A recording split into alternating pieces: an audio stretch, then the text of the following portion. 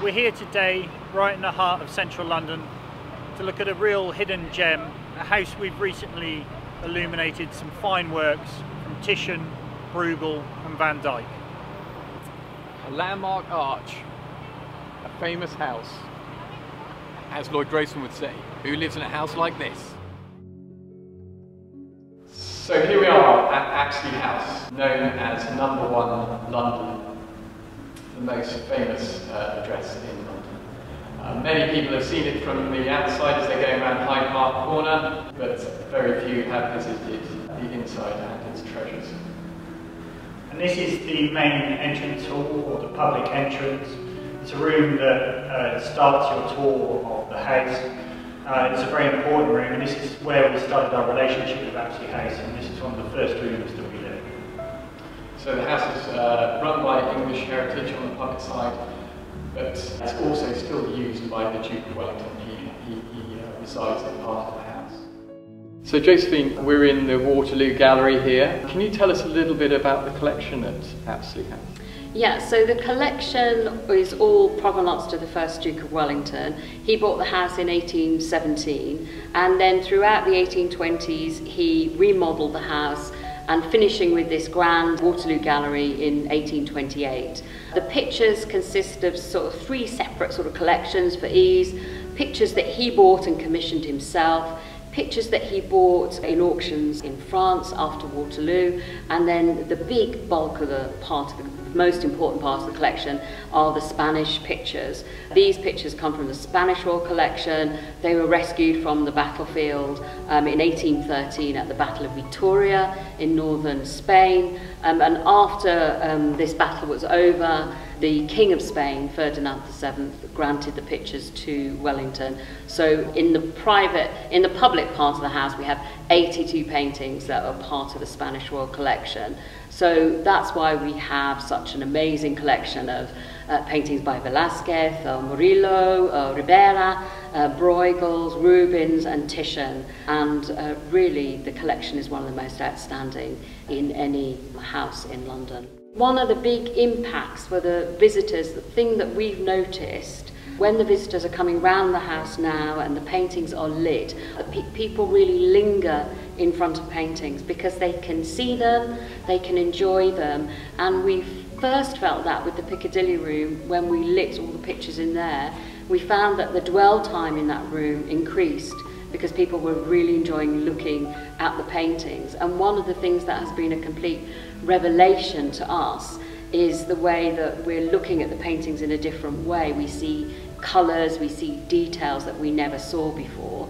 So if we're seeing them, and all the staff here are really familiar with the collection, if we're seeing them, then you can imagine the joy that that's bringing to the visitor. Entrance hall is, as Harry said, one of the first spaces that we looked at Apsley House. When you come into a space for the first time, you need it to be warm and inviting and welcoming. And when we first arrived here, it was lit solely by lanterns, and it had a slightly cold feel to the space. And the space had no definition or any focal point. So I feel that this is a real transformation in the collection. So Josephine, why don't you tell us a little bit about some of the challenges that you've experienced during the lighting installation? Well, I suppose the biggest challenge is getting everybody to work together, so the logistics. So having electricians on site, picture handlers, conservators, and then the TM lighting technicians. So there's lots of different teams trying to work in the same space at the same time. The big thing that we found as well is getting the whole tone of the room right. So making sure that all the lights are kind of talking to one another so that the tone in the room is correct. So it's the balance of light. Yeah, that's a big challenge as well. But I would say the biggest challenge for us on site is the logistics. So what do you think the big challenge is from your side coming into this house? So I'd say in any historic house, one of the big challenges is getting power to where you need it. We were rather fortunate in this house that we had these wonderful picture rails everywhere, and it's a great way to hide the cables behind them, and then we can run the cables down the chains It's very discreet. If you look around the space, you will probably not see any cables at all. And I think it's a testament to itself. It looks really fantastic. So one of the massive advantages for the visitor to the house, so after all that's why we're here, so that the visitors can come and see the collection and enjoy the collection, and one of the big problems was that there were many paintings in this house that we just couldn't see, you know, because we have this classical tiered hang. Even pictures at the bottom were invisible, so pictures at the top of the tier were really impossible for visitors to see, and I think that the outcome now is that not only does it make the whole room sing with light, but I think that people can really appreciate all the artworks. And the thing about Apsley House is it has so many gems in the collection, and some of them were small or, you know, not hanging correctly, you know, too high, and people just missed so much. But now, because they're all individually lit, every painting comes into its own, which is, you know, the biggest advantage for every visitor, really. So there were also some lighting challenges as well, and one of them was the picture of the Waterloo banquet. Thank you.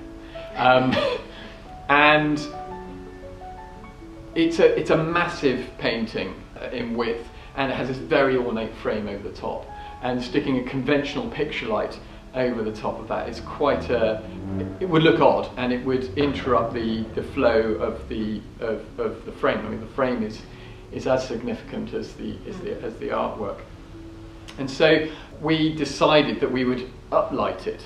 As a result, you don't even read the light in the space, but more importantly, it uplights the ceiling as well, which adds another layer of light to the room. It's got this very delicate gold ceiling within the room, hasn't it? And it just enhanced that just enough to really lift the room. I think it was a good result.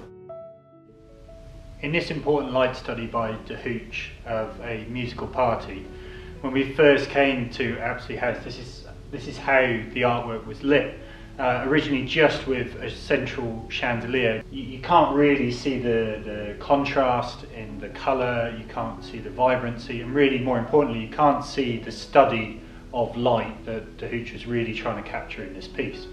And now when we turn the lights on, and where we lit it with picture lights, here you can quite clearly see the light flooding in the window, the delicacy of the folds in the fabric, and you can start to see the light glancing off the faces of the characters in the foreground of the work.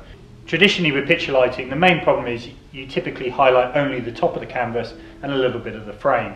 Now what we've managed to capture here with the technology that is within our own picture lights is we're able to light from top to bottom of the canvas and the full width of the frame.